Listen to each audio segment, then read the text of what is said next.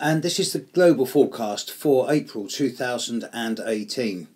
Let's get a couple of things out of the way first of all. Neptune's in Pisces, merrily trucking along, it's approaching the middle of Pisces. It's not really doing a lot. There's a few things being done to it, and I'll cover them in a minute, but Neptune's not a major role player. Neither is Jupiter, retrograde in Scorpio, not doing a great deal, and neither is Venus, which is going to spend almost the entire month in Taurus before it moves into Gemini around the 24th, 25th of the month. It's all to do with the cardinal signs, particularly Aries and Capricorn. There is a full moon in Scorpio on the 30th of April at 9 degrees, but it's healthy. It's trine Saturn, it's sextile Saturn, so that's nice enough. But the big news is what's going on up in Capricorn and in preparation for what's coming next month. Now we start the month with a Mercury retrograde, and Mercury's going to stay retrograde until 17 minutes past 10 in the morning UK time on Sunday the 15th of April. And I've been telling a lot of my clients and friends that, look, just don't change course. Don't make any major changes now until Monday the 16th, when you can begin to sort of see how the land lays, and from then on start taking action.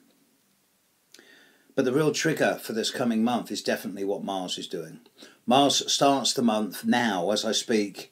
It's the full moon in Cancer, full moon in Libra is just happening as I speak. At 10 degrees of Libra. It is opposite the Sun, square Saturn and square Mars. So now, today on the 31st of March, it's a bit of a crazy day out there. Don't know what's going on in the world, not a lot yet, but the effects of this full moon are going to be felt more and more as we get into the middle of April, I'm sorry. Mars is conjunct Saturn. This becomes exact on Monday, couple of days from now, 48 hours. So the first 48, 72 hours of this month is pretty damn weird. And if you're one of those people born at the very end of December or June, or for that matter at the end of September or the end of March, then you're going to be feeling this big time. Mars conjunct Saturn, it is an anger management issue. There's a lot of stuff around being assertive and projective without being confrontational and aggressive. Mars conjunct Saturn deals a lot with male energy. So whether this is father, teacher, god or employer, there's going to be a fair bit of antagonism and resentment shown towards people who are trying to order others into what they should be doing. And this is not a time, this is really not a time for other people to be telling other people what they should be doing. Mars conjunct Saturn on a Mercury retrograde in Aries, not good. As we get more into April, Mars mellows a little bit as it approaches mid-Capricorn, sextiling Neptune in the second week of April. But this is a calm before the storm. As we get towards the end of the second week of April and the beginning of the third week of April, so everything really ratchets up. On the 15th, 16th, Mercury stops going retrograde. There is an Aries new moon, strongly conjunct Uranus, 26 to 28 degrees of Aries. So, and at the same time, Mars is rapidly approaching conjunction to Pluto. Mars conjunct Pluto, we talk about Mars-Saturn being involved with anger management against male role model imagery. Mars conjunct Pluto is rage.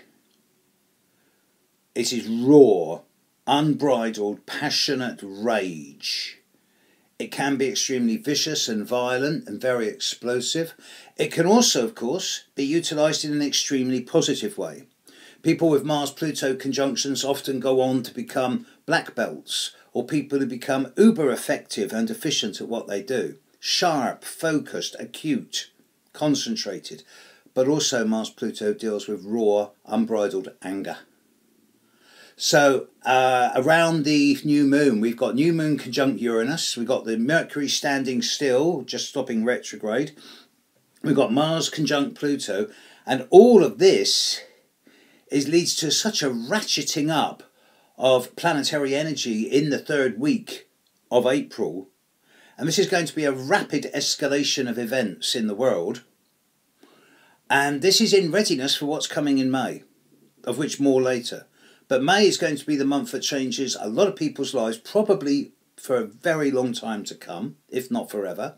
And it's going to have a major impact on the world as well. And I'll be doing quite a lot of videos from now on of the major role players in the dramas that are going to be unfolding over the coming months. You can expect further developments politically, especially involving Russia, and the future of the World Cup is looking a little bit suspicious.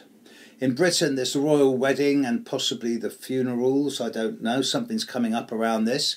And there's various other scandals about to break. In America, there's the ongoing drama stroke soap operas of the American political situation. The world's heading into a really crazy phase. And the more we get into April, the faster things are going to get until we get into the middle of May. By the end of May, we're going to be reaching a kind of temporary stasis point where things are going to slow down in their escalation. And resolution will be by September. I'm telling everybody that by mid-September, 95% of the challenges of this year are over. But let's get there, because we're heading into critical times now. If the world were my client and all its people were one, and they were saying to me, well, what's April this year looking like? I'd be saying, well, for many people, it's a time of conserving energy and building up and rebooting themselves in preparation for what's to come. For quite a few others, it's an extremely active time where a lot of buttons can be pushed. So my message to the world during April 2018 is clear. Act in a grown-up, mature and responsible way. Don't let your buttons get pushed. And be assertive and projective, but not confrontational and aggressive. Catch you a bit more regularly over the coming month. Bye now.